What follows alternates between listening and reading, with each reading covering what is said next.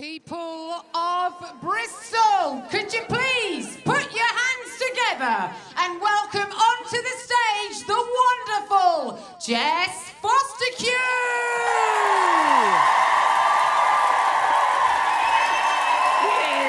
Yeah.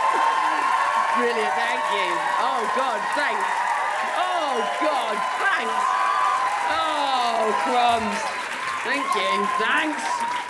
Oh, yes, please. Lovely to be in lovely Bristol. It's the actual best place. It is the actual best place. And it's so nice to have you all here and it all be packed out. Last time I recorded a stand-up special, it was during the secret awful times that we've all just, like, completely moved on from very quick. Where you were in a room this size, you were allowed about 4 people in. And they each had to sit alone, surrounded by little lateral flow tests, with an alcohol-free beverage. It was pretty heartbreaking. It's great to have you here. I'm not going to take it for granted. I love it that we've got our freedom back. I think it's great, isn't it? Some of you might be sat next to a stranger, coughing out loud. I love it. I love having that back. Touching's back, consensual touching's back. I'll tell you why, actually, I'm so chuffed to have all this freedom back. It's because, I'm just going to say it, I actually don't think that human beings were designed to be scared for years and years. Yeah, I'm just going to say it. I think it's made us weird. It's made me weird, and from what I've seen so far... Yeah, it's made you weird. I'm weirder, is my point. I'm much weirder than I was pre-pando. I'm lots of other things too. I'm somehow older. I'm older than 3 years older. How have I done that? I'm gayer, way gayer. No one ever cheers for older. Oh dear. We'll address weirder first, shall we? It's a social skill deficit. All my social skills fully fell off during the holidays. And they're not back. And it's been so long now since we had a lockdown, I think if they're not back now, they ain't never coming back, are they? I'm a changed woman. I think I am. I am different. Don't ask me how I am anymore. I'll actually fucking tell you. I do go, because it's been so long now since we had all those, like, sort of trapped at home times. I do go for longer patches of time where, like, I won't say it out loud, I'm not that weird, but I will find myself internally sort of going, well done, Jess. You've been normal at parties. Stuff for weeks and weeks now. And then something will come for me, because I got cocky. Every single time I get sideswiped. Most recently, it was a fist bump that did it. Somebody gave me a fist bump. Don't know what I've demoed. Patronising, if anything. You know what one is. Somebody gave me a fist bump, and I shat myself. I knew they weren't trying to hurt me. I knew it wasn't a game. But my brain just would not connect to my body to remind me quick enough what to do with it. So I panic met it with a high five. Yeah, do not recommend. Doesn't work, Bristol, because you've mismatched your vibes, I've realised. Yeah, with a bit of sort of hindsight, I worked out what had happened. A fist bump, it turns out, is as close as a British person ever gets to physically and verbally saying, "Hey, buddy, good job." We can't actually say that in our own accent. So we have to do it like that, "Hey, buddy, good job." But if you meet that with a high five, especially if you sort of really own it, then you've really got no choice but to sort of envelope the fist. And that's less, "Hey, buddy, good job," and more sort of, "Yield." And you might be thinking, I don't know what you're on about, I'm not weird, I kept all my social skills. Well done. I do keep meeting people like that. I keep meeting people who are fine. I saw some colleagues I hadn't seen for years for all the topical reasons, and they were great, you know, very relaxed, borderline charming. They were like, "Oh, I haven't seen you for ages, how are you doing?" Classic. And they did all compliments. They're like, "Oh, I like your dungarees, I like your earrings." I went, "Wow."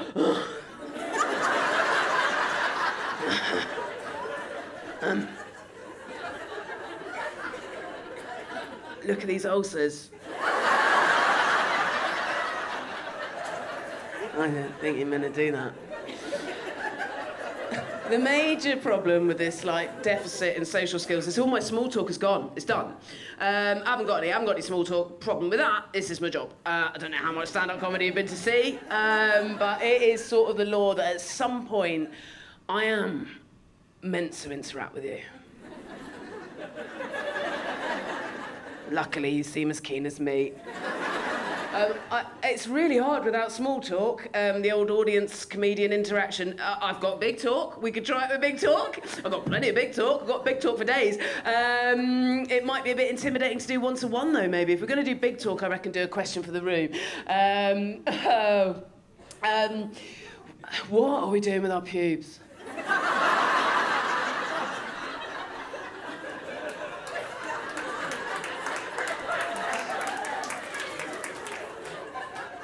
Is clapping what you're doing with the pubes? I have toured this show and I have had some incredible answers. I'm surprised you're shy, Bristol. I've met you before and you're not... Last time I came to Bristol... I think she said shave it, but it could have been shame it. Shave it! It was quite a demanding voice that shouted that. I liked it. It felt like it's really been told, shave it! Well, whoever that was is going to have a fight, because last time I came to Bristol, someone else shouted, long! My favourite other responses in York, from the darkest recesses of York, I got a very posh trim. But my absolute tip-top best was, it was during the Edinburgh Fringe Festival, and a lady sat in the front row, genuinely sat like that in the front row, went, centre parting. Legend. I should be more honest with you. My small talk did have a brief resurgence back when everyone was playing the game Wordle. Do you remember they brought out this game called Wordle? Do you remember when they first brought it out and everyone was playing it? It's basically like a word game. You get like a process of deduction. You get like 6 goes to deduce a 5-letter word by any sort of process. It's sort of like a mixture of sort of linguistics and logic problem, really. It's actually sort of really addictive. I'm actually still playing it. I'm the last wordler in the West. Is there a solitary single wordler left in here tonight? They're in! The last 10 are in! Is anyone... Oh, I'm so relieved. Do you know what? We are dying out, wordlers. I don't know if you know. I did one show where there was no wordlers in the entire audience, and one woman, I think to make me feel better, put her hand up and went, my mum's still doing it. But is there any of the hot young things who just shouted yes to Wordle? Has anyone done it today? Oh, yes! Is that lady there, second row in the second section? You've done it today, is it? You've done it today. What's your name? Corin. Corin? Let's small talk about Wordle. Let's do it, Corin. Corin, how many did you get it in today? 4. Me too! Oh, my God, like brain twins! And that's just really how you small talk about Wordle. Corin's my best friend now. No, Corin, how did you feel when the New York Times bought Wordle? Yeah, not brilliant. Not brilliant? I'm not sure, Corin. I liked it more random. It's too complicated. It's got too complicated. She has actually, it turns out, got quite a long answer. I've loved that answer, Corin. A lot of the time I ask people, how do you feel when the New York Times bought Wordle? It turns out they didn't care, because they've got a sort of full and rounded life. But not me or you, Corin. I knew we were twins of the brain. I also cared, but I think for different reasons to you, by the sounds of it. I don't mind that it got harder. I don't mind American words coming up. What I hated is that I don't know if you know this happened. When the New York Times took this puzzle over, they cancelled loads of 5-letter words. So there's loads of 5-letter words that will never come up because the New York Times decided that they would be too potentially offensive. But I don't understand why they've chosen the words that they've chosen. Like, it doesn't make any sense. There's loads of filth still in there. You can still have minge, boner. But they've cancelled words like the American spelling of fetus. What? What's offensive about the word itself? Ageist? I don't know, but most upsettingly for me, on the banned list of words, is the word wench. Yes, if you've been dragged in by a partner, that is the title of the show. I didn't know it's an offensive word, did you? What a way for me to find out that out of all the comedians, it turns out I am an edgelord. It's awful. No, you need the small talk. You've got to keep it up. You've got to keep up your wordling so you can keep up your small talk. You've got to keep small talking because you need it to make new friends. And I think it's so important to keep making new friends, even into adulthood, because it's fine to have the old friends, but they've got all your smelly baggage, haven't they? They know everything about you. And what's great about making new friends, even into grown-upness, is you get a clean slate, don't you? You get a fresh start. You can, especially you can present yourself as whoever you want, can't you? The new friend, can't you? Especially if you changed or whatever, you can present. If you want, you can present yourself as fine. And that's nice. And it's much harder to make a new friend with just big talk. I did it once. It was in the first lockdown, the main one, the surprise one, the OG, the great unraveller. I was trapped with just my young son, 4-year-old at that time, son, during that one. So I was so desperate for the company of an adult who was physically there that in the year 2020, I actually made friends with my neighbour. Yeah, wait for it. In London. Yeah, I don't know if any of you have seen somebody who lives in London try and make friends with someone who happens to live on their road. It's disgusting. It's like watching a snake try and play a piano. But I did it. Needs must, right? I did it, I went for it. I didn't muck about, I went for the woman who lives opposite me, Harmony. Not loads in common, you know, not an obvious choice for a new best friend on paper. I think sort of very much older than me, good 2-3 generations older than me. I don't know that we culturally got loads in common. She, you know, just into different stuff. She loves God. Mainly God. God and flowers and stuff. But we did it, you know, we did it. And we did it without any small talk. And I thought, God, you know, this is perfect. Because we had the pandemic in common, we didn't need any of the old, little, boring old chit-chat. We got straight into the juicy stuff. You know, births, death, divorce. We shared tears, fears, cakes. I thought, who needs a blooming small talk? This is perfect. I love it. Months in, though, I did realise I hadn't sown the perfect foundational seeds for a friendship. When she said, you've never told me what you do for work. And I was like, oh, I'm a stand-up comedian. And she went, oh, my God. That's so exciting. I'll have to look you up, Francesca.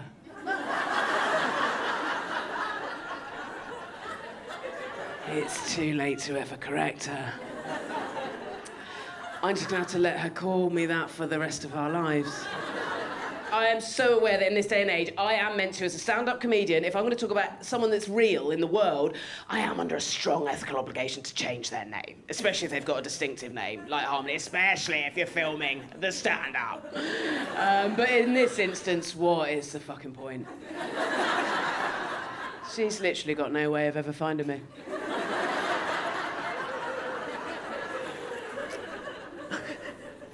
We've all had a bizarre amount of change in our life in the last few years. I think that's my point. I've had a particularly massive amount of change in my life in those last few years. About 3 years ago, I managed to leave a really long relationship, about a decade long, and that is easier said than done, isn't it? Because after that amount of time, everything's tangled up with them, isn't it? My living situation was tangled up with him, finances tangled up with him, I'd had a kid with him, leaving him also involved leaving my sexuality as I then knew it, social life tangled up with him, work stuff tangled up with him. Still, I managed to leave a 10-year relationship. Why can't I leave a WhatsApp group?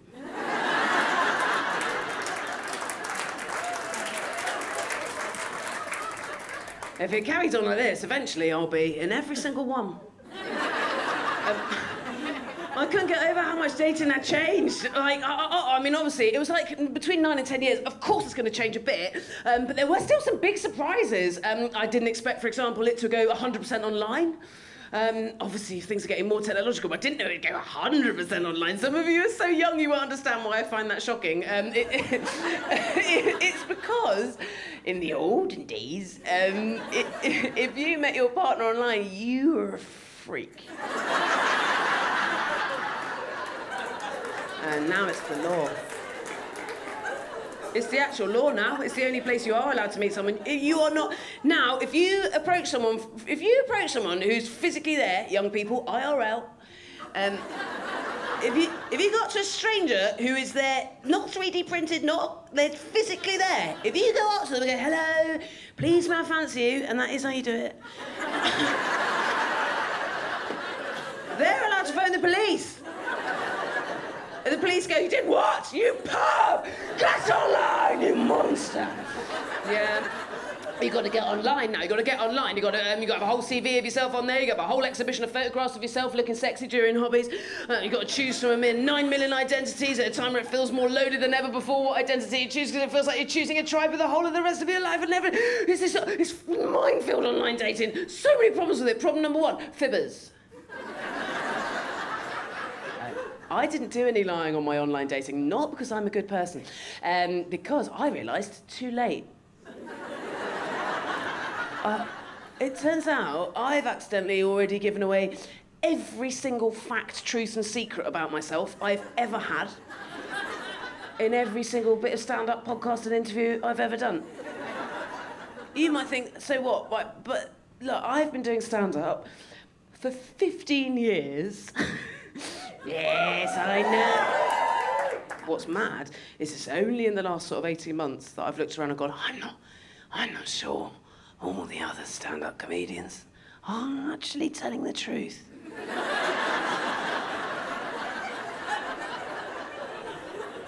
I did think we had to. And I have fucked this hard. I did a show recently where the producer said to me, we'll have a website to go with this show, like a web page for your episode. Can I take information we need from your Wikipedia? And I was like, well, I haven't got one. And he was like, you have. Worse than that, it's 100% accurate. I don't think it's making the world a better place, is it either, that people are constantly shitting out really personal information that nobody asked for, does it? Doesn't anyone feel nourished to find out that we've all got access to every single person's every thought, opinion and feeling thanks to social media? We all want a peek behind the curtain, don't we? Want a little peek behind the curtain of everyone else's lives? I never got the memo to buy any fucking curtains.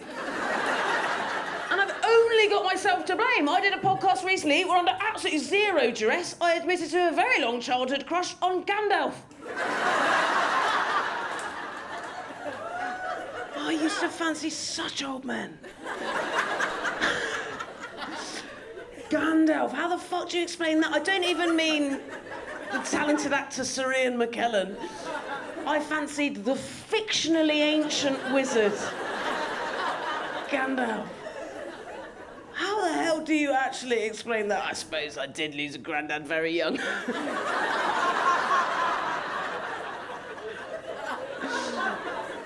That particular joke is a test. And if you liked it, you're my favourite. So many problems with online dating, so many problems. Dick pics, ugh. Disgusting that that's still an issue in 2023, isn't it? Thousands and thousands and thousands of people every single day getting sent a pic of a dick that they haven't asked for every single day. That is rank that that's still going on. If you're someone who's got a dick thinking, I wonder if the stranger wants a pic, these days, probably err on the side of no!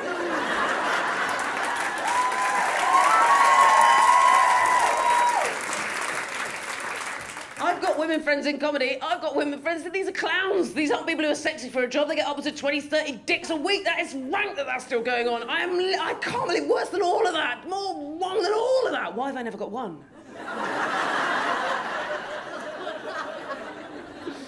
That's not an invitation. And this feels like something very Gen Z about online dating. It feels designed by them and for them, and I think I mean that in several ways. Firstly, I think there's sort of like, you need to be so sure about exactly who you are and exactly what you want, and that feels like impressively very Gen Z. That feels like a very Gen Z vibe. I think the comfortability with all of the different identities and all the different meanings of all of the different things feels very Gen Z. I am in awe of the progress that generation have made in terms of feminism. Well, you could just call it self-worth. I'm lucky. I've got half-sisters who are still in their late teens and early 20s, so I've got some direct feedback on this. The progress they have made, honestly, when I was that age, I mean, it wasn't great. I'm a geriatric millennial, so when I was their age, I was still doing stuff like, here's an example, my generation of women, ever since school, we trained ourselves, didn't we? If we were using a public bathroom, we trained ourselves to trickle our wee-wee out, didn't we? As quietly as we could. 1 or 2 droplets at a time. Silently, if we could.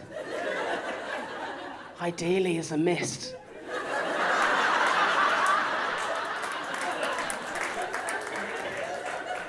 Some of our wee-wees took up to a month to finish. All because the thought of another person hearing the pitter-patter of your disgusting urine that you should have learnt to reabsorb like a real lady was somehow mortifying. But you'll be relieved to know Gen Z women aren't doing that. Thank God Gen Z women have evolved out of doing that. I don't know if you shared a bathroom with one of them recently. The only thing you can hear over the sound of their glorious, thunderous piss is every now and again one of them will go, "Does anybody want to borrow my moon cup? It's massive!" It's progress. My youngest baby sister, she's turned 20 now, actually. She is extraordinary, right? We went for lunch. About 6 months ago, we went for lunch. Now, nothing makes you feel old like when you catch yourself saying to a 19-year-old, "So, are you seeing anyone?" But I did. And she couldn't have had a better response. She went, "God, no. I find boys my age pathetic. It's gonna have, like, hot girl summer." What is that?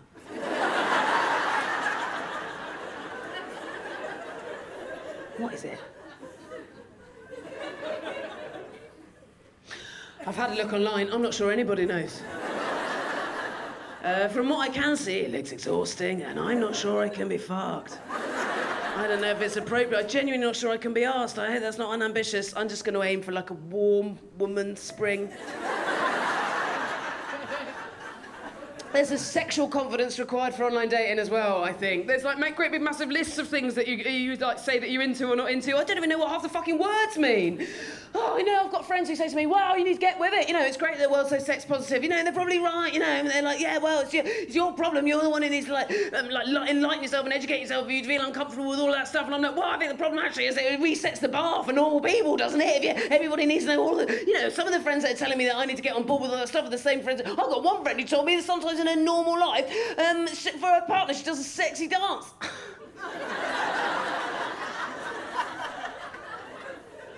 I mean one with, like, no laughing in it. Oh, what? Sure, it happens in films and probably France. But we don't have to do that now, do we? Us, just normal us. Is that with the bar set now? For, like, you and me. Oh! Oh! What the fuck? Where would you fucking begin?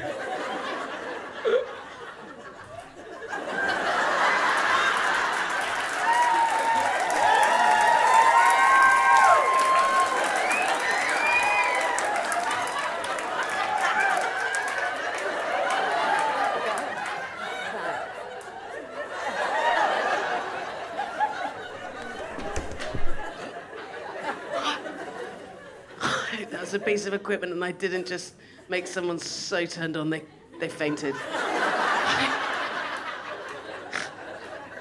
It's that bit has evolved, right, over the course of this show, over the full Edinburgh Fringe, and then the whole of this tour. I thought, oh, you know, as the show grows and stuff, that bit, the sexy dance bit, is going to get longer and longer, and it's got shorter. One thing that happens if you haven't been single for a decade and you suddenly find yourself single again is you do find yourself desperately wanting to feel relevant again, you know, and you want to feel sexy again in a way that I hadn't even realised I stopped caring about, you know, and I have found myself asking hundreds and hundreds of audiences now what they're doing with their pubes. They're clapping their pubes in Bristol like that. What was that? Pluck 'em? Surely that advice could only come from someone with a mere 4 to 5 pubes. That is a deeply impractical top tip. If I ever met one, but I might give it a go. Thank you for the original take on what to do with them. I can't get a consensus, and now there's a new thing to add into the mix of options. As I understand it, generally, there seems to be, like, 2 schools of thought. There seems to be what I would call a sexually decisive feminist movement to go full wolf. Great. But I'm also told a lot of people under the age of 30 literally never heard of a pube. Gonna need taken down to the Oldie Pube Museum to have it proven to them what a pube ever was. And they feel quite extreme as options, you know. It feels like someone's gone, well, you can do absolutely nothing or absolutely loads. I think, well, I don't know what to do absolutely. Well, have you met me? And absolutely nothing sounds manageable. Yum, yum, yum. But I want to feel sexy. That's the whole point. I want to feel hot, you know. I want to feel great at my bar. You know, there's got to be some boundaries to sexiness. Like, I like the idea of going full wolves, and absolutely fine, but I'm of an age now where it doesn't want to stay in the main triangle. What are the boundaries? There's got to be some hotness boundaries. Are there? What are the boundaries? What are they? What are the boundaries? What are the boundaries? Is it knees? I can sense I've made some of you feel uncomfortable. I can be more euphemistic. My belly beard peninsula is making a very strong plate tectonic bid to join the mainland. Is that still hot? Is that hot? Even calling it a peninsula makes it sound too organised. It's patchier than that, more of an archipelago. Somebody might go on your honeymoon. No, I think when it comes to pubes, you should do whatever's going to make you feel snazzy about your body, even if that means pluck them. You might need to take a half day off to get through mine. I think you should do whatever's going to make you feel great about your bod, even if that means having a twat wax, by the way. I think you can have a twat wax as a feminist. Yes, I do, actually. I think you can. I think you can even have a twat wax as a pragmatist, potentially, because you could argue that you can get increased sensitivity, but then you could also argue that all music is always better on MDMA. You wouldn't want it to be the only way you could ever consume it.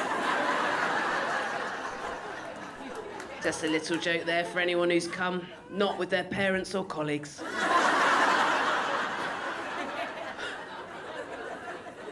I think you can. I think you can have a twat wax as a feminist, by the way. I think you can feel empowered all the way through it. If you don't know what a twat wax is, if you're like, what's she on about? It is quite simple, really. Buckle in.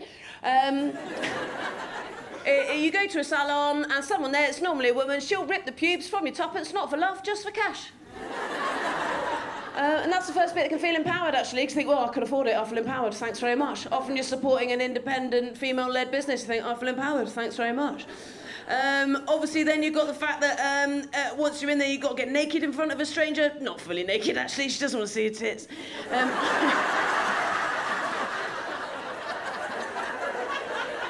Yeah, don't. I'm not advocating that, but you can feel empowered all the way through it. My point is, you've got to get your belly button. You've got to get your clam out in front of a stranger. I think that takes a certain amount of body confidence, actually. So you can do it. I feel empowered all the way through it. You can feel empowered all the way through it. Obviously, then you've got the fact that once it's actually done, you're going to feel for a little bit like a silky otter. I feel empowered. Thanks so much. Even during the bit where she's actually ripping the pubes out and it really hurts, you think, well, actually, it only hurts a bit. I'm strong enough to take that much pain. I'm an adult. It only hurts a bit. I feel empowered. You can feel empowered all the way through it. Until the bit where she says, now, roll onto your front.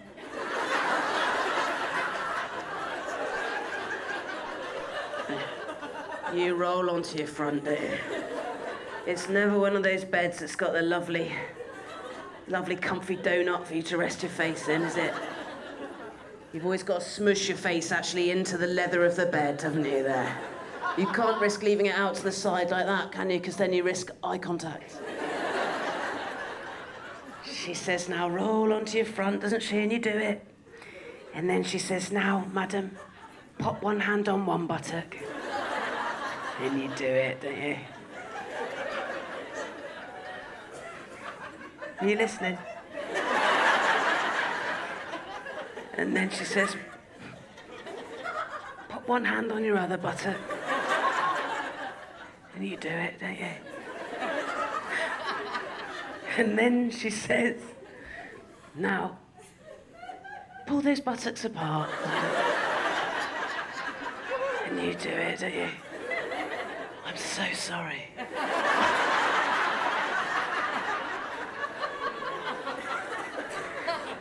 And then she slathers the wax in there, doesn't she? And then, because that wax has got to set before she can rip it off, face in the bed, you, an adult who's paid for this,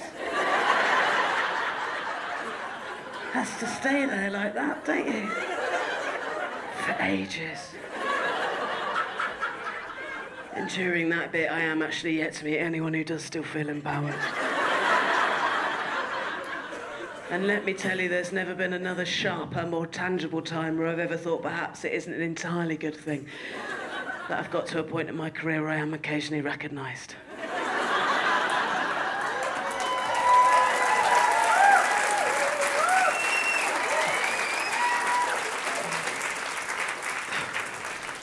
Incredibly, not the end of the pube stuff. I do think you should do whatever's going to make you feel snazzy about your body when it comes to pubes, but I also wish we'd be a bit less shy, you know. Wish people would take a leaf out of Bristol's book and be a bit more honest when people say what we're doing with our pubes, because I think a lot of the time you just want to know what everyone else is fucking doing, don't you? Especially when you're young. What teenager wants to be a muff topiary pioneer? I certainly didn't.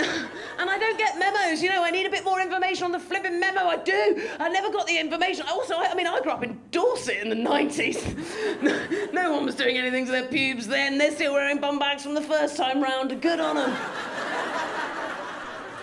But it meant I had no idea what was going on. At age 18, I moved to London for university. I realised at the time it was women only, but they were all just doing stuff to their pubes, you know. So I'd say to a friend, you know, oh, so what we say, hang on, so what are we doing? And they'd be like, well, you know, you just get rid. You just get rid. I'm like, but like what? But like, say what? Say like what? Like what? Yeah. What actually do you do then? And they'd be like, I mean, you just get rid. You just get rid.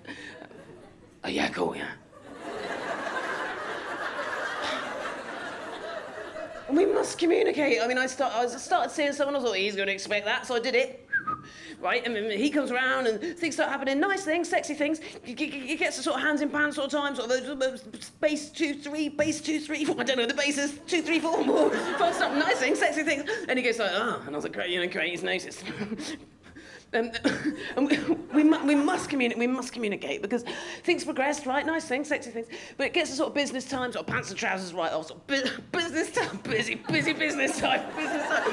And we must communicate because it gets to that stage and he goes, oh. And what I'd done is I'd got rid of all the hair there. But I'd left absolutely everything there.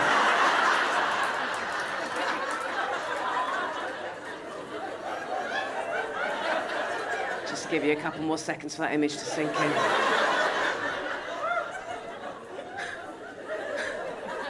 Sexiness-wise, I've given myself the vaginal equivalent of a monk's haircut.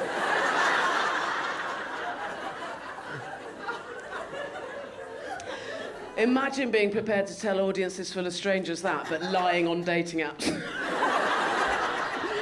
Wouldn't be on, really, would it? Wouldn't be on. I didn't do lying on dating apps. Again, I don't think particularly because I'm a good person, mainly because I didn't want to muck people about, but including myself, you know, I'm busy. I didn't want to bother meeting up with people that didn't at least know the basics about me, you know? Like, I think there were things that I was like, I don't want to get to the point where I'm actually going out for a drink with someone that doesn't know that I've got this silly job, that I've got a young child. Like, I needed people to know that stuff in advance. But, you know, I also wanted to get, like, picked. I wanted to get swiped on. I wanted to get chosen. I wanted to get laid. So how do you be honest about those things whilst also still making yourself sound like a catch? I'm available for sexy dates between 9 a.m. and 3 p.m.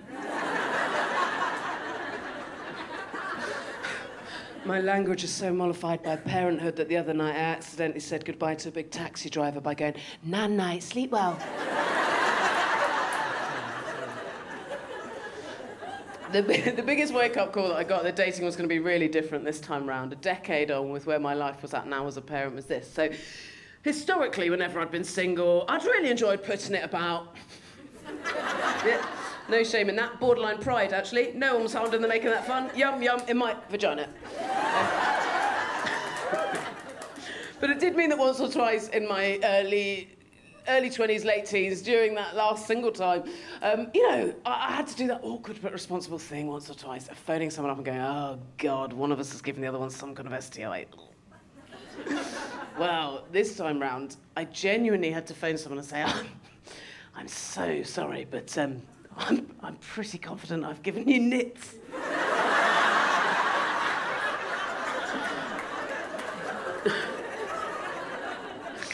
Incredibly, she's the one I'm engaged to now. Thank you. Thank you. You're right to woo, she's smashing. But it's interesting, you know, I think it is interesting. You start a new relationship well into your 30s, and there is baggage. There's no clean slate. You've got to get your smelly old baggage out. So much baggage. As I said, I've got one child, human. She's got 2, feline. Although I'm increasingly being taught, no less important.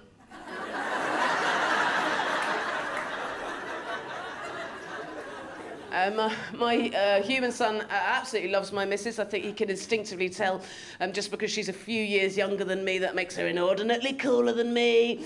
I think it helps that she's covered in tattoos of animals I could also walk into.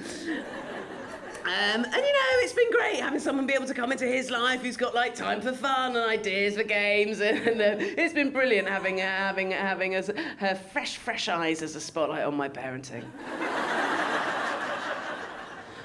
I mentioned that my language is mollified.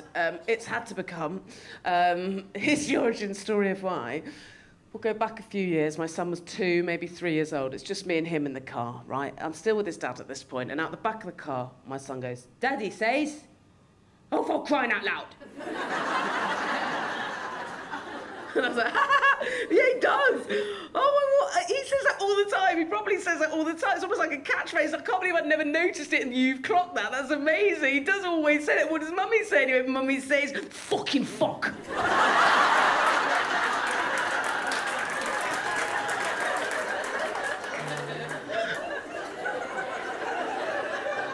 No, she doesn't. You've misheard. Mummy says, crumbs alive. Ooh, you remember Mummy's catchphrase? Crumbs alive. Yeah, look, I need to confess, I have got no self-control and really bad road rage, and it did mean that my son did learn all the worst swears by probably a sort of roughly illegally young age. You'll be relieved to know, though, if you're sensible or the police or whatever. It's had a surprise consequence in the sense that now, age 7, he is the biggest language prude I have ever met. He hates bad language. He will sniff it out and he will hunt it down and he will find it. And he will crush it. Honestly, he's like, man over there, red hair over there, behind that bin, behind that bollard over there, just on 2 Fs, I don't like it. Skip that song, too many B words. It's like living with a tiny Mary Whitehouse. The other day we were on a play date with other families and I properly banged my leg and I went, "Ah, sugar," and he went, "Well done, Mummy, not saying shit."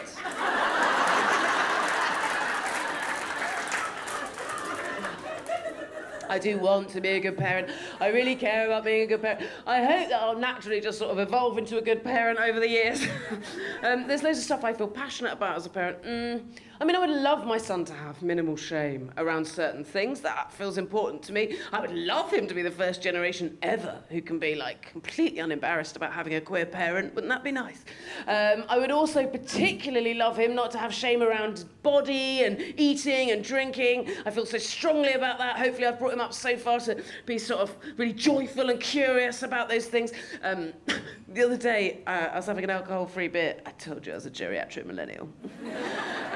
And he said, "Can I try that?" And I thought, actually, I can't see the harm in that. I don't think I actually liked the taste of beer until I was well into my 20s. Wow, he scolded it.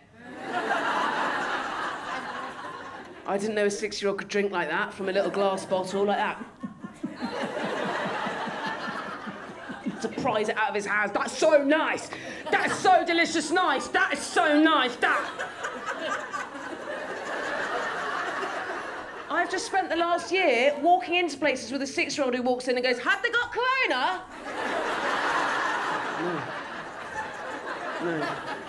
No, they haven't. No, but he can read now, can't he? So he'd be like, "Yes, they have. Yeah, they got it there. Why can't I have it?" Sometimes they'll actually get the bottle and be like, "Why can't I have it? It hasn't got any alcohol. It's got less sugar than juice. Hasn't even got any caffeine. Why can't I have it?" And I find myself going, "Because it's not a good look for Mummy."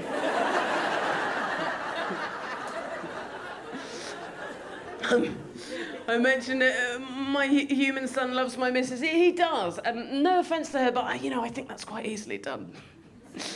I think his heart is quite easily won. I think if you're prepared to have enough ideas of games to play, get him anything from that tat shop tiger, keep your language clean, get the odd round in. I'll fall for you. The cats, however, have been much harder to impress.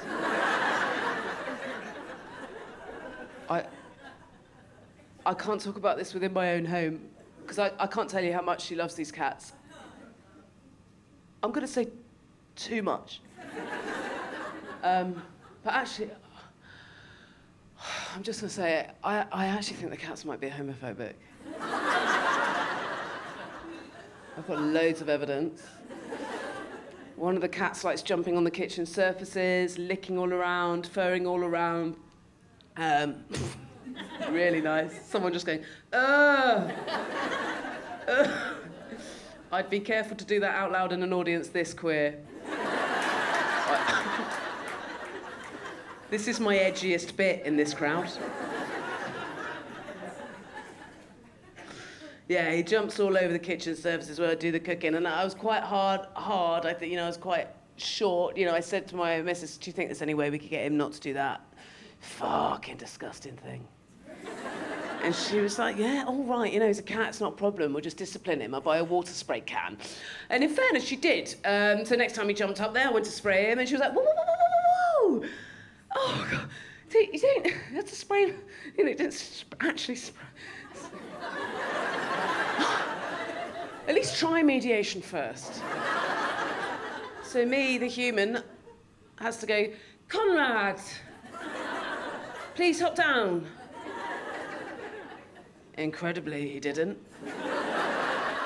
So I go to spray him, and she's like, whoa, whoa, whoa, whoa, trigger happy. The next thing she made me do is hold the watering can out like that and just sort of shake it, just sort of gently show it to the cat. Pretty confident I heard the cat go,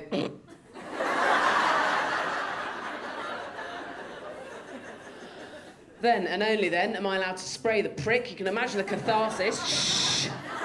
But it turns out she hadn't bought a normal water spray can, had she? She'd bought a mister for succulents. So water did come out of it, but in a lovely gentle plume.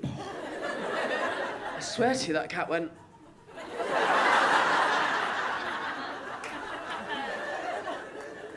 He's even better at sexy dancing than me. Which brings me on to my main evidence against them, actually. There's no delicate way of putting this, but both the cats watch us bonk, and they're not very encouraging. Conrad the kitchen jumper watches like that.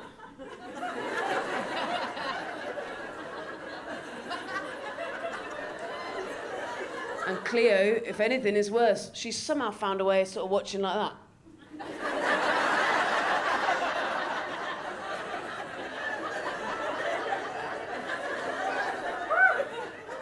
And I was really letting this knock my confidence.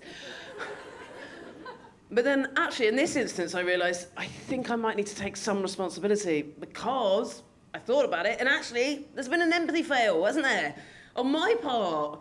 Because at the end of the day, they're cats, aren't they? They're cats. And what cats thinking? If they're watching two women have sex, they're probably thinking, well, they are having a very thorough wash.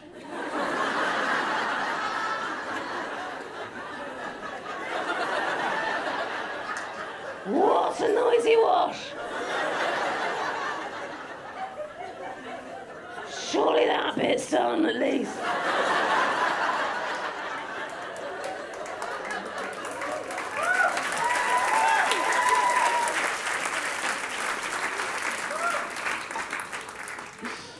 I feel incredibly privileged to have met my queerness now in terms of where we're at in space and time and history. I think largely I've been able to ride into queerness on the coattails of centuries of other people's activism. Thank you, universe, yum, yum, yum. Lucky me. I think the only thing is probably even easier to be compared to 50 years ago now than queer is probably vegan. Just because you can get vegan food everywhere now, can't you? I mean, you can get plant-based food everywhere you go, and they've learned to do stuff, they're amazing. You can get a full vegan menu in Wetherspoons pubs now. Do you know Wetherspoons, where progress went to die? I think it's an incongruous place to be able to get a full vegan menu. But, I just mean that vegans haven't had to have centuries of being sort of like oppressed and jailed and killed and converted to get their own whole menu, have they, in Wetherspoons? You could argue they've had a long time of culinary oppression if you tasted tofu. No, none of us have, but we've all eaten it.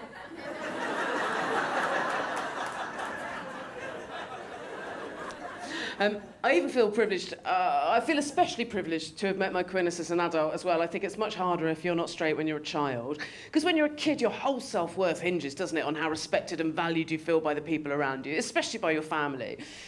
Whereas once you're in your mid-30s, you think, wow. You can disown me if you want, actually, Uncle John. I couldn't give a fuck. I'll be honest, Uncle John has always been a chore. Bye, John. Oh, John, before you go, please, could you chuck me out of the WhatsApp group? There hasn't been nothing. I've noticed bits and bobs. I've had a bit of disbelief. I found that fascinating. I've had a bit of disbelief that I was ever straight. I think people like to think of all queerness as being born in a terrible closet full of the tears of Kelly Holmes and Philip Schofield. And not to belittle their terrible experience, but I'm afraid that wasn't my experience. I wasn't having an oppressed time, I'm afraid, so I was having a fucking great time loving and fucking all those blokes. Woohoo! I had loads of opportunities to get off with women, didn't want to, don't know what happened. One day something changed, really did. I'm only a clown, I can only speak to my own experience. I don't understand the chemistry of it. I've got no sciencey way of backing this up. The only evidence I can think of is, can you imagine a less lesbian crush than Gandalf? I've been fascinated by the curiosity I've had. I even naively thought that by now, if you were sort of in public in a same-sex relationship, that was like, you know, I didn't realise that you're still, like, spotted. Even if you're in, like, a busy city or a festival or something like that, like, you get noticed. You get, like, whispered about, you get, like, giggled about, you get, like, sort of seen in a way. Like, I think because I've had such recent straight relationships to compare it to, I was a bit like, oh, God, it's like people are sort of, like, sometimes you get the impression people genuinely are negative. You get the idea sometimes that people are excited to have seen two women together in the wild. So, sometimes you get the idea that people are genuinely so excited about it they couldn't not say something or point or something. Like, you know, when you see a really, really, really, really, really big dog who one of its granddads must have been a horse.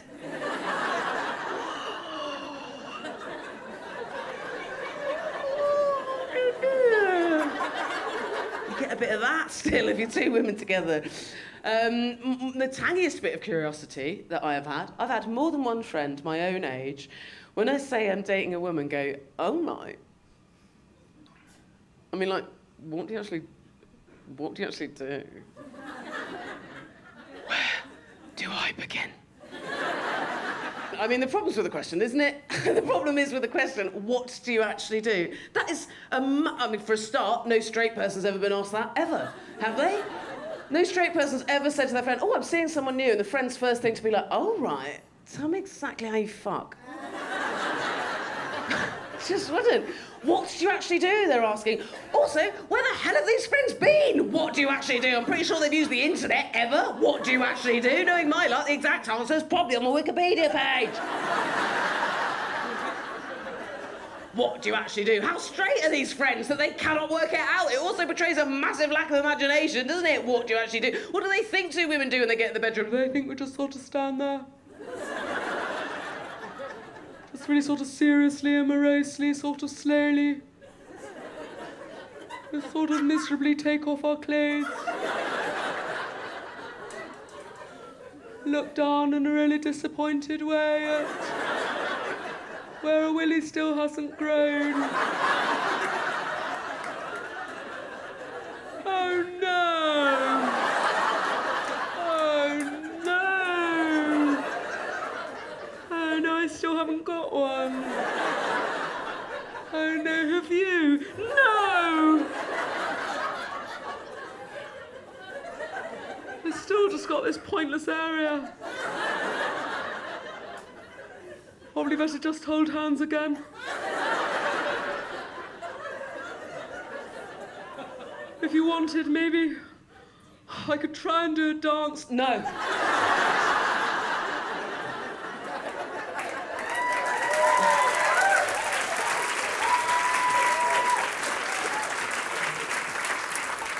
And then there's the labels, and there's choosing an identity for your sexuality. I hadn't realised what a minefield it was out there. I hadn't realised how spicy and politicised it had all got. I hadn't realised how sensitive it all was. I hadn't realised the wars that were going on. I hadn't realised the thesis that they were behind every single one of these identities. Oh my God, I hadn't realised what I was getting myself into. Also, I hadn't realised how lucky I'd been up until this point to have previously been born into every label I'd ever had, like a beautiful, comfy nest. Never had to pick a new one. And when you start, you know, you always think you already know who you are. It's really confusing. You don't know what to do. I fucked it up. I thought, well, I'll just try them on like clothes, see what I feel like suits me. That's a great way to do it. I made so many mistakes. Initially, I told everyone I was bisexual. Then I learned about pansexuality. Thought that much better describes me, but identified as pansexual on Radio 4's Now show, and Twitter lit up. And let me know that I had single-handedly erased bisexuality. Oh, no. I didn't know I could do that all by myself. I don't know if you've ever felt simultaneous sadness, shame, and incredible power. It's confusing, and frankly, enough to put you off. I was like, oh God, I can't be arsed with this. Don't involve me in your argument I didn't even know existed. I can't join in with a war I didn't even know was there. Oh, I can't be bothered with this. I'm not going to have a sexuality then. I'm just not going to have a sexuality identity. I'm going to be one of those people that refuses to talk about it. I'm just going to say it's none of your business. I'm just going to Cliff Richard this shit. And then I thought, no, it's not good enough. That's not very respectful, is it? To the hundreds of thousands of people who sacrificed and died in the pursuit of equality for LGBT plus people. Jess, you got to have an identity, you got to have a sexuality, a right to make up your own one, have a bespoke one. But all I could think of was swings all ways, or potentially liable to fancy literally fucking anyone. I think we can all agree, not very catchy, and it makes me sound even less discerning than we've already established that I aren't.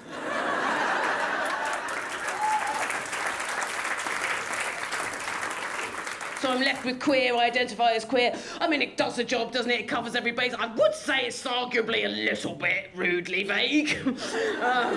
It does shuts down future conversation, doesn't it? It means so many things. Yeah, I mean, I do feel a little bit, like, when I identify as queer, I feel a little bit like someone's gone, where do you live? And I've gone, Earth.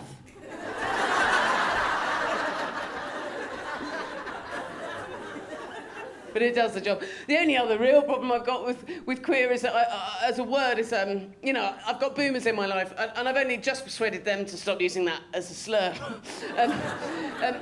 And, you know, I have some sympathy. I've got people in my life, boomer age, who say to me, oh, did you just say queer? And you're like, yeah. And they're like, oh, right. Well, you can just bring a word back, do you? You just use that one. Because it's decades ago that you stopped, you know, that we all stopped saying. So what other words are back? Careful, Mum!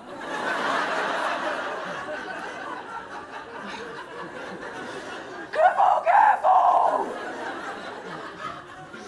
I don't think we often enough doff our caps to anyone at least attempting to keep up linguistically with kindness, because we're changing things at such an incredible pace now that it is really hard to keep up. I don't think we anywhere near often enough acknowledge the fact that all the language that we here, right now, today, are using to be as kind and inclusive and progressive as possible will, in quite a short space of time, be the bad words, the toxic words, the words we hope that everyone can hopefully try and forget that we ever said. Actually, can you see what I'm doing here? I'm covering my future back. Because I don't stand a fucking chance. I've missed every single memo that's come my way over time. There's no way I'm keeping up linguistically with kindness. I do not stand a chance. I've got a 7-year-old. I give it 5 years max before I walk past my son and he's saying to a friend, oh my God, you just overhear my mum. She just said neurodiverse, what bigger? I'll be like, I thought it was a kind word. He'd be like, yeah, okay, millennial. I think we can get so kind of tense over language that it can make people, even people who are definitely kind, panic. Harmony's actually a really good example. My neighbour, because she watched my life transform from over the road. I mean, literally from opposite. You know, she watched me move into the house opposite her with a man and a kid. It's pretty conventional, it's pretty unchallenging, but then she watched the man go away. She watched the man go away. And then she watched a woman come round again and again and again, again and again.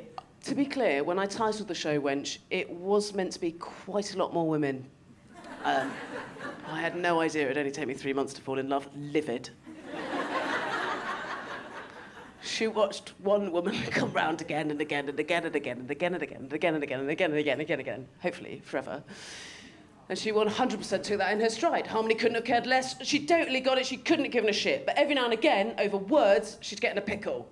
So there'd be times where she was like, well, don't worry, I'll get the parcel if you want later from your.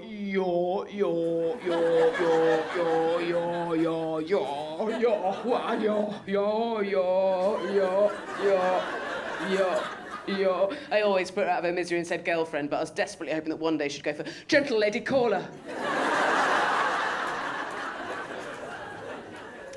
But, you know, I'm not surprised Harmony was cool. I'm very lucky where I live. I live in South East London, and, I mean, you know, it's a pretty chill place. I love it. I think traditionally when comedians are from there, They're horrible about it, you know, but I think it's an amazing place to live for lots of reasons.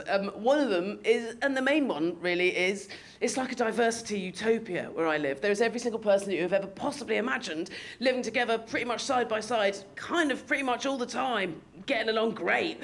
My son goes to a primary school. Here's a good example. He goes to a primary school where they do a thing where I think they do this across Britain, actually, where they, once a year, they have this like week of culture where they all learn about each other's cultures, and on the last day, they're encouraged to come in dressed as whatever they feel represents their culture.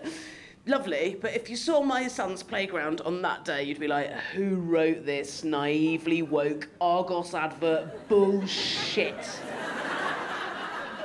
It looks like it's staged because it's everything you've ever dreamed of. Do you know what I mean? There's saris, kimonos, Ankara fabrics, Romanian football shirts. There was a fucking Dutch milkmaid. More than 2 of them dressed as cats. So you can imagine living in an area like that. I was quite surprised back when we had the elections for a new mayor, when one of our candidates, even in an area like that, a lady called Maureen, was really openly homophobic in her manifesto. What was really annoying, though, was that the rest of her policies were great. Really great. Oh, she was going to end knife crime. Well, do you not mind it? She was going to deliver affordable housing. Yes, please, Maureen. I'd love that. I would love that. I didn't even know mayors could do that. No, I genuinely, this is the one, this is the policy that was really going to give me. I was going to vote for her. She genuinely was going to promise, finally, to tackle fly tipping. Maureen, where have you been all my life? Honestly, people don't understand what it's like if you live in London. I've toured this show all over the country and people do not get it. They do not understand. To me, that's proof that Maureen is a proper Londoner through and through. You lot here probably still don't even get it. You think in London the streets are paved with gold. No, actually, mainly bedding. And if you're lucky, the odd Billy bookcase. She nearly had my vote, but she had a 6-point plan, and point number 3, genuinely right next to tackle fly tipping, was that she wanted to simply state the truth that a natural marriage is only ever between a man and a woman, and that is the only safe environment in which to ever bring up a child. So that was printed onto, that was such a funny set of reactions. Just like a load of boos and hisses and then someone going, oh. Okay. So you could go looking for Maureen's manifesto, but it was also printed onto a colourful pamphlet that was dropped through every door in the whole of the borough. So those words landed on my doorstep in my house where, as I said, my son can read. And I had a visceral reaction to this, a big emotional reaction to this. I was like, surely I shouldn't have to have this shit in my face. I shouldn't have to have that shit through my door and actually in my face. Can you put anything in a manifesto then, can you? Are you allowed to say things like unnatural and not allowed your own kids? Are there any rules? I wonder what the rules. Surely someone should know what the rules are. You shouldn't have to have that shit surely in my face. I reassured my young son by going, you're safe here!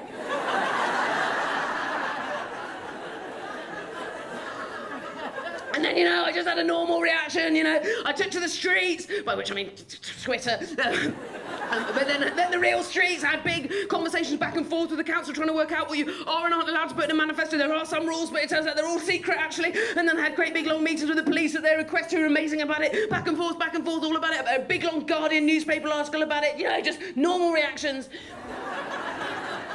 Weeks into this activism, I noticed that a lot of people in my life, including in my queer community, including my own partner, weren't anywhere near as sort of fired up about this as me. You know, and I said to her, you don't seem as passionate about this situation as me, if you don't mind me saying. She was like, no, fair enough. I mean, the thing is, a lot of people do have those opinions. And I was like, wow, yeah, it's almost like you're a lot more used. And I think I realised what had happened is that I'd had what had been, up until that point, a life of almost 100% privilege. And Mummy'd had Mummy's first homophobia and Mummy'd gone big! I felt a bit green, I felt a bit embarrassed, but you can't choose what's going to offend you. You can't choose what's going to, like, get you in that place in your tummy, can you? I hope you can't choose what's going to offend you. I wouldn't have called this show Wench if I thought anybody might find it actually really offensive as a word. I'm not that sort of comic. I genuinely just thought it was, like, just a really great word for a bit of a silly old slag. I'm not going to be making everybody chant wench, wench, wench. I think it's a fun word, but I'm not going to... I mean, I understand why we've gone to the efforts to reclaim the much more serious and weaponised words for promiscuity, especially for female promiscuity, like slut and hoe and hag. I'm into it. Big fan. There's even a TikTok movement now to reclaim the word bimbo. Yeah, same. No. My first reaction was that. My first reaction was, oh, we're doing them all, are we? I am busy. And then I thought, no, that's not good enough. You know, of course, I'm not instinctively going to care about the word bimbo because no one's ever called me a bimbo. No one's ever going to call me a bimbo. Let's face it, aesthetically, I'm as similar to Ken as I am to Barbie. But then I thought, no, it's not good enough. You can't call yourself an intersexual feminist and then not care about something because it doesn't directly apply to you. You know, educate yourself, and I'm so glad I did. The bimbos of TikTok are fascinating. So they have this whole ideology, this whole philosophy. They say that we want to have a hyper-feminine exterior, so like rack out, tits everywhere, glamorous, you know, super pink, girly, cartoon level, like Barbie-esque level, ultra femme, but they say despite having that aesthetic, we shouldn't think to presume anything about their intelligence, their feminism, or their politics. And I was like, oh my God, I think I might be a bimbo ally. That sounds bang on the money. Of course you shouldn't think you can look what you... Oh, it's amazing. But then their big, like, headline, their big thing that they, like, leave you on is they say, we bimbos think you should just be yourself and have loads of surgeries.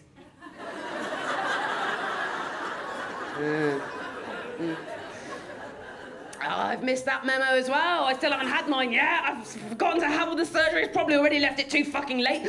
I've learnt recently that literally every single other person I work with has already had all the surgery, all the different types of work done. Everyone around me is getting all the work done. Most of my friends have transpires in the lockdown have been getting work done since before they were even 30. I'm the only one left to have not done it.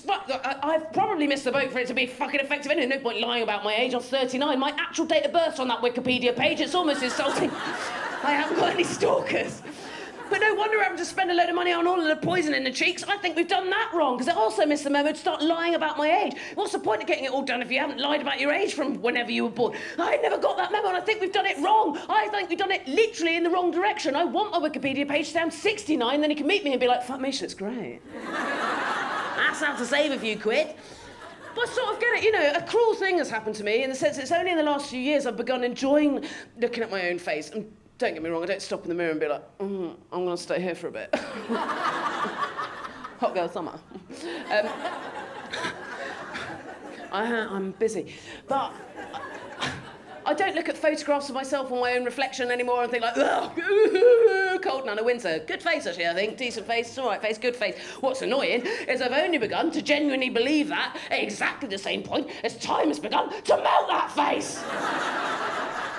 That's not fair! It's melting it here. It's cracking it all around there. It's droopily dangling it down there. There's all bits dangling down there. What's happening to these bits? They're going back down and then they're trying to live within me. Those bits, fuck me. I've had a look on the whole of the internet. I cannot find a single body positive influencer anywhere specifically owning her jowls. So, of course, it's happening. Everyone around me, they're all doing it. Everybody's getting all the bits and bobs done, you know, and I've got people in my life who say to me, oh, I need to get work done for my career. And that makes sense, actually, if they're a poker player. I do think there's a certain level of irony in the fact that it's comedians and actors leading the vanguard and getting our faces frozen in time when exactly the people who I thought, as part of our work, needed to be able to use our face to be able to do hundreds of thousands of different expressions and sometimes embody completely and utterly different personalities over the course of the lifetime of a career. You could argue, potentially, I need to keep every scrinkly scumbling in my face to be able to continue to do my uncanny impression of my fascist cats.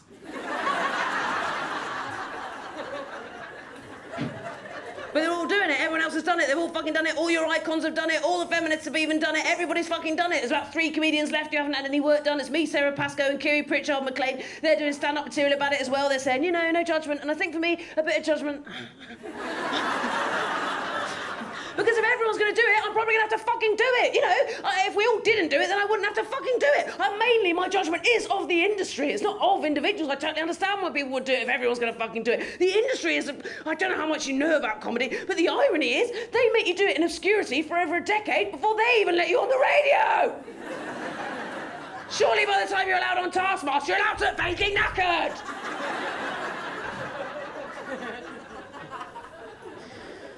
But look, I don't like some of the irony here, I think, is that especially over the course of making this show, I've learned and talked to young people, I've talked to those Gen Z sisters, and they have a completely different idea on what getting work done means, the potential it means for gender change and definition and self-identity and all of those things. They see beauty where I see something else, and it makes my opinions make me feel older than even the jowls do. I was hanging out recently with my dad. He's got disgusting opinions on what women should be like and look like and sound like. His name's Keith. I was hanging out recently with him and we hacked upon a picture of a Kardashian who'd recently had everything done, Brazilian butt, rib out, like everything, and I'm not proud I saw the picture and went, God, it looks like it hurts. She looks like she hates herself. And my dad went, yeah, exactly. And I was like, no! Oh, no, I sound like Keith! I don't want to sound like Keith! I mean, don't get me wrong, I don't always sound like Keith. I mean, the irony is I think he'd look at someone with a load of tattoos and piercings and think, oh, that looks like it hurts. They look like they hate themselves. Whereas I look at that person and think, would you like a kiss? And more recently, please, may you marry me? But yeah, look, if everyone's doing it, I'm not promising to not do it. I'm probably going to do it if everyone's going to do it. There we go. I want to keep getting work. But there's also a more embarrassing reason than that. I'm not vain enough to be the only one who fucking holds out.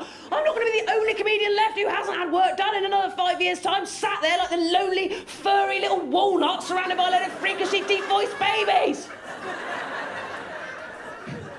I'm just saying I resent the normality of it. I resent the fact it's become a normal part of self-care. That'll be my luck, wouldn't it? I'll get my face frozen looking livid.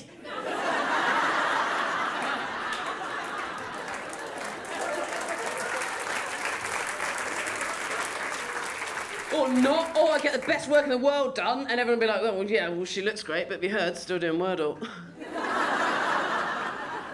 I do like the idea that as age-defying work gets more and more normal and cheap and everyone's doing it, we'll all have to become really ingenious about how we work out anybody's real age. We'll be like, look over there. She looks about 29, but get closer. She smells of sherry.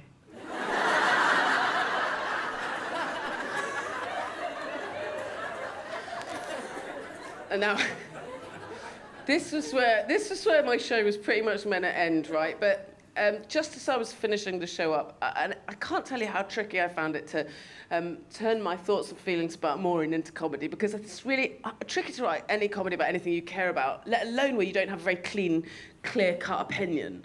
And my opinions on... I keep changing, so of course my opinions keep changing. And they did on the Maureen thing, right? And just as I was finishing up this show, she did new stuff. She did fresh stuff. She did a double-page spread in a newspaper called the Daily Mail. Suffice to say, it wasn't an apology piece. It was very much doubling down on the opinions she had in the manifesto and adding to them. There's a lot of things that she hates and there's a lot of things she'd like to do about the things that she hates. I'm not going to go into detail. I don't want to dark you out. Suffice to say, her Twitter feed reads like a QAnon-curated cheese dream. If you want to know where she's at on the political spectrum generally, she makes Andrew Tate look like a lovely, sweet man, actually. He just really cares about men's mental health. But the gist of the article, and it was supported obviously by the publication, was that this is freedom of speech and that's that, there can't be any consequence for it. And I'm afraid it riled me up all over again. I'm really tired of freedom of speech being wheeled out as an excuse for all and every kind of horrible actions and behaviour. There's no nuance here. There is a difference between freedom of speech and being able to disagree with each other, which of course I believe in. I'm a comedian. I wouldn't have a job if I didn't believe him. There is a difference between that and running for political office. There is a difference between being able to disagree with each other and actively vying for the power to destroy people's lives because of something about themselves, like their sexuality. Saying those things are exactly the same as like saying there's no difference between refusing a handshake and beating the shit out of someone. Maybe I hadn't overreacted in the first place. Saying that, she did only get 1% of the vote.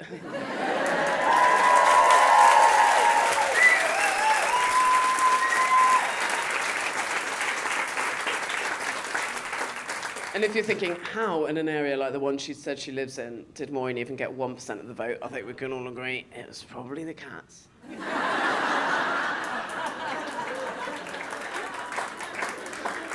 And if Maureen's opinions are, you know, the death throes of an ancient and nearly finished ideology, then who cares? You know, it's harmless. But if they're not, if they're the start of something or the start of a resurgence of something, then, well,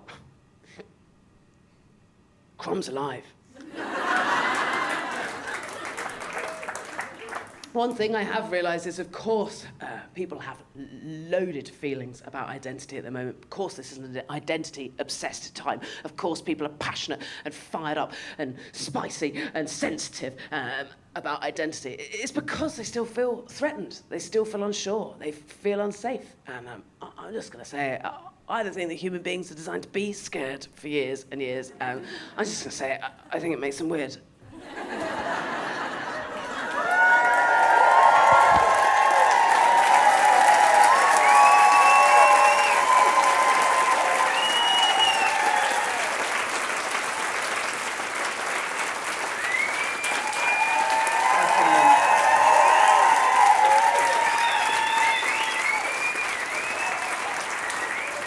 I can only apologise for the number of boners in the room right now.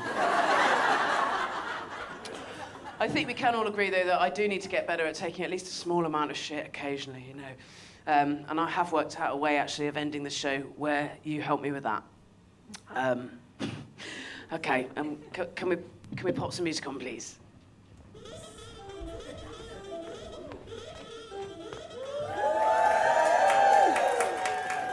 Just hand these turds out.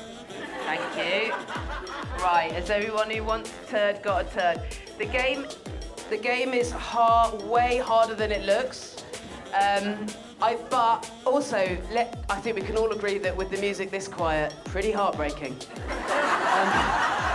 Could we turn the music up, please, before I self-harm live? Thank you. The people of Bristol, please get a turd. Go for it, you can do this. Take your time. Oh, God. Ow. Oh, yeah. Ow. Is it finished? I can't see, so someone will have to tell me. Is it finished? Ow. Is it finished? Who got it in?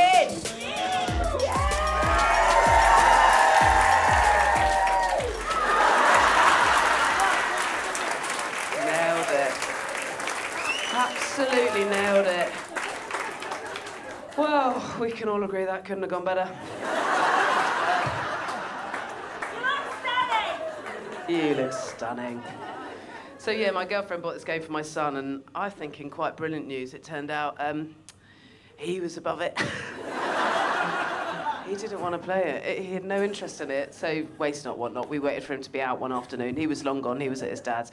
And I played it instead in the lounge one afternoon, and we might not have had any clothes on. Really great game, actually. Really fun game. Tits everywhere. But about half an hour in, I realised my curtains weren't completely closed. And the only reason I spotted that is because at one point I turned around and just locked eyes with Harmony.